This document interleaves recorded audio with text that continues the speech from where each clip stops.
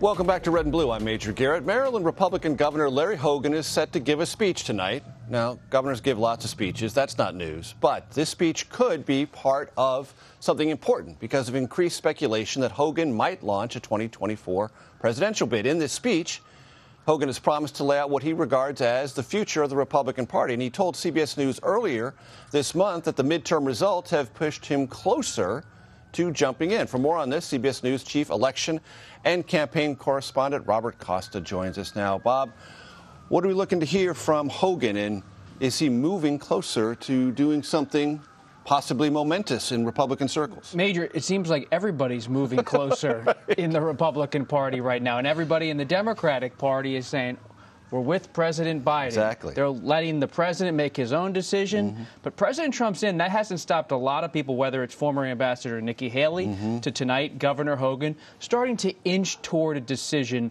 It's so interesting, even though we're in such a chaotic political time, the norms of decision-making on the presidential level remain. You're hearing a lot of, I'm going to spend the holidays with my family over turkey and ham. We're going to discuss whether we want to spend a lot of time in Iowa and New Hampshire. Right. And you're hearing this from everybody. But behind the scenes, under the water politically, there's a lot of kicking of the feet. Getting ready, and like Hogan's doing tonight, I'll be there with our team, Aaron Navarro, starting to outline their potential themes for a campaign. And one of the things that Hogan has told me, he's told you, he's told lots of people. He talks to the national media. With some regularity, is that the Republican Party has to go back to its core principles. It has to get over the thrall that Donald Trump has held it in, and he wants to return to a time of quote-unquote normal Republicans. Is that something he can sell in a Republican primary?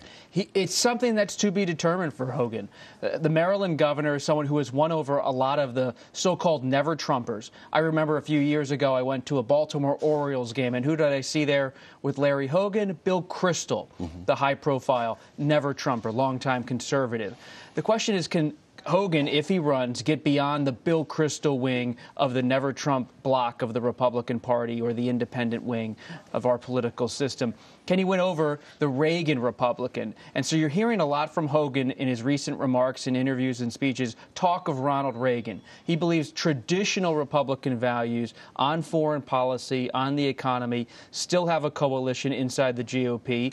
And he's not trying in any way to appeal to Trump voters per se, but he wants Trump voters to maybe return to his side. And one thing he talks about with also frequency is, I've won in a blue state. That ought to matter. That ought to matter as much, if not more, as ideological purity.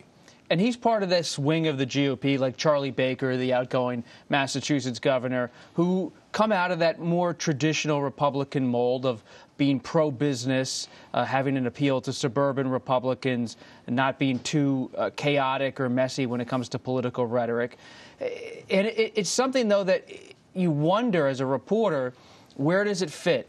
Because the Trump coalition, even if you don't think Trump's going to win the nomination, his voters still have a lot of say, and they want to see, if not Trump, someone like Florida Governor Ron DeSantis or maybe even Virginia Governor Glenn Youngkin. And to your point, in the last 45 seconds or so we have, Bob, I think it's worth noting that within the Trump circle, there was a hope, maybe expectation is too strong a word, that if he got in early, that would sort of freeze people out.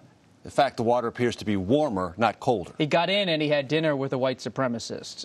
And that's the message so far from the Trump 2024 campaign. I haven't seen a Trump 2024 rally yet, have you? Nope. We've been missing that, but he's having dinner with these figures who are anti-Semites and white supremacists. For someone like Hogan, that's an opening. Without a doubt. Without a doubt. Bob Costa, always a pleasure. Thank you so very much.